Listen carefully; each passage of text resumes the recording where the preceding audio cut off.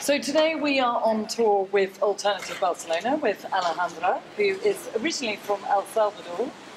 And we're going to be taking a tour today around the art spaces in Gracia. And Alejandra's going to explain to us about the tour. So, Alejandra, how did you, come up with the idea of Alternative Barcelona? Well, Alternative Barcelona, it was literally Sebas and I here. Sebas is my partner, so we're both in this together.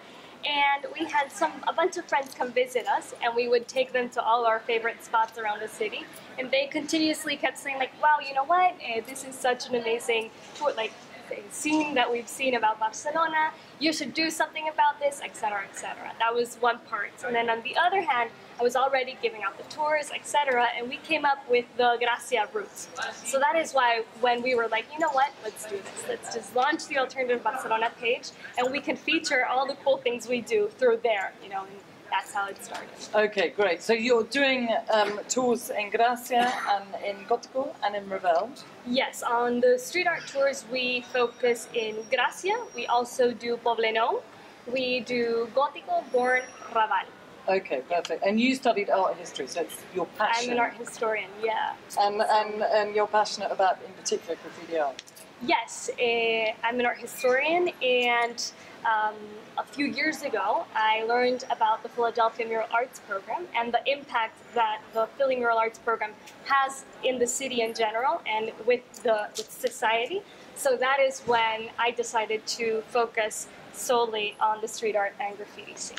Great. Well, I'm looking forward to experiencing the tour. So let's go.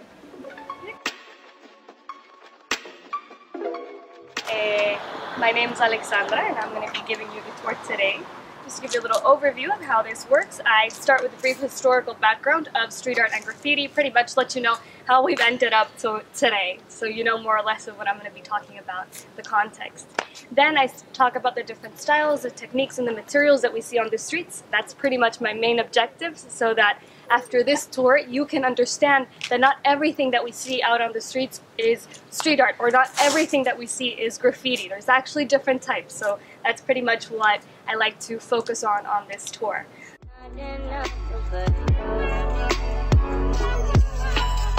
I found the wonder why I fool with you, but this is new to me.